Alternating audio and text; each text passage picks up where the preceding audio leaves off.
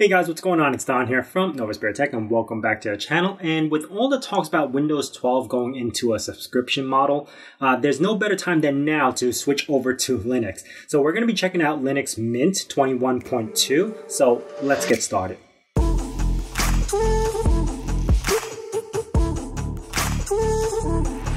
Now, Linux Mint's been around for quite some time, and it's one of the Linux operating systems that I would recommend to someone who would be switching from Windows to Linux. Just because of how it's designed and laid out, it's very familiar to you. It's not like you have to learn a completely different desktop. So we're going to look into it now. So the first time you install Linux Mint, you will be granted with this welcome window.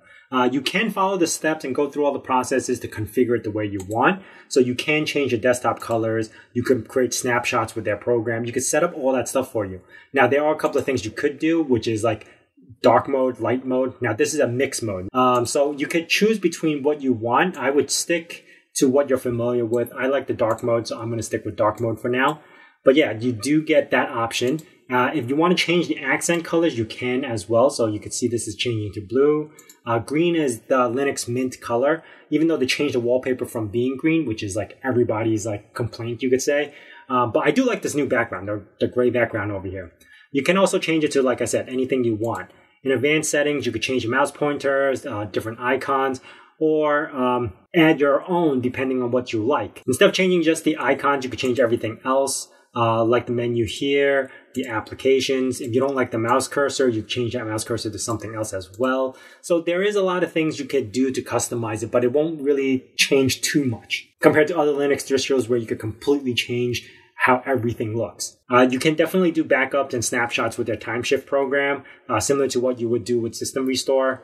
Driver Manager as well, if you have an NVIDIA graphic card, if you need to install drivers for that. And one of my favorite things about this, actually two things, is their Update Manager. In their Update Manager, you can actually set everything up to be automatically updating everything that you want. So if I go over to Edit, Preferences, I could go over to Automation, and you see how I have everything checked off. It'll just automatically apply updates for me, so I don't have to keep worrying about or waiting until the updates stack to like 50 things I have to update. It'll automatically update it as I go. What's cool is that the Update Manager also updates Flatpak packages as well. So you don't have to go digging for Flatpaks to see if you need to update them. Again, you could go through all this menu and check it out yourself. They have documentations for everything, so you won't really get lost in this operating system. Now, again, this look just looks similar to Windows. You know where the buttons are to minimize, maximize, and close.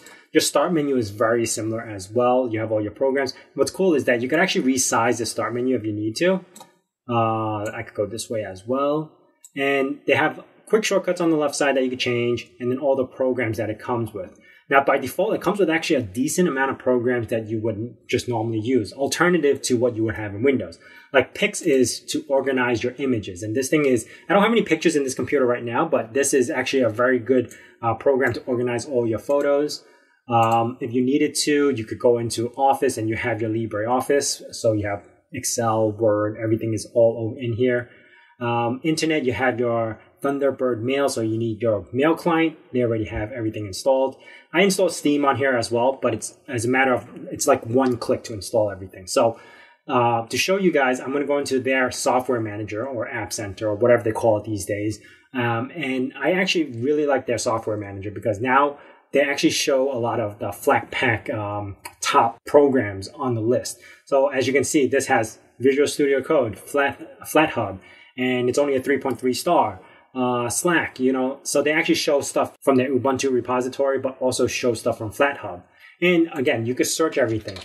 So let's go FlatSeal. That's a program I highly recommend to install if you're using FlatHub, and it's called FlatSeal. This manages permissions for all Flat packages, and you can see it comes up. That means it's going to be installable. It also works very fast, and if you do need multiple versions of stuff, say like Steam, it will show different versions. Like you have one for FlatHub, then you have one from this one, then you have a Steam installer. If I want to install Wine so I could run Windows programs, I could install multiple versions, either Wine from FlatHub or just Wine itself. So the software manager is top-notch. It's really, really good. It actually finds a lot more programs than a lot of other software packages that I've used before. Now, heading into the file browser, you guys are probably familiar with this as well. It looks very, very similar to what Windows would offer. and going into different files, you could just double click, pictures as well. I don't have anything in pictures, but yes, you could see that everything just operates normally like you would. And you could change the layout of it if you want to look the way you used to. And if you want, again, you could change the look of it. Now, as far as settings goes, you do have a handful of settings that you can change. The theming part was what we were looking at before. And here, you could just change the style that you want easily if you don't want to stay with Mint TY. Effects, you could actually add and remove the reflex or the speed of the transaction. Backgrounds, this is the original Linux Mint background. You could change it back to this if you want.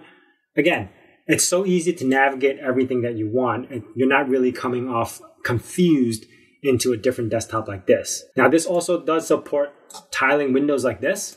So if you're familiar with this in Windows as well, you can actually just tile them each corner and pull them off. You still have the Alt tab to change between programs as well. And if you use the Windows key 1, 2, 3, 4, depending on how many things you have launched here, it will actually bring up the program. Let me close this out. Windows key 1. And it'll bring me File Manager. Windows key 2 will give me Firefox. So again, all the stuff that you are familiar with is also transferred over here and more. Now, the only downside to Linux Mint is that it's still running on an older Ubuntu, which is 22.04, which means if you got the latest graphic card or the latest drivers for something, it might not necessarily detect it because it's using an older system with an older kernel. So that might be the only downside that you run into if you are planning to install extremely new hardware. But otherwise, because it's on 22.04, it's on long-term support or LTS. That means it's very stable. So that is it for me, guys. I do highly recommend Linux Mint if you're going to be switching from Windows to a Linux operating system. The transition between the two is very seamless. So I do highly recommend that. Now, I am checking out other operating systems that you could come off Windows into Linux, like Zorin OS or other ones like that. And I will be making videos of those as well. But yeah, if you have any questions about this, hit me up down in the comments below. If you guys have any operating systems that you want me to check out, let me know down in the comments below as well. If you guys are new to this channel, consider subscribing and also hit that bell notification icon so you know when the next video is going to be out.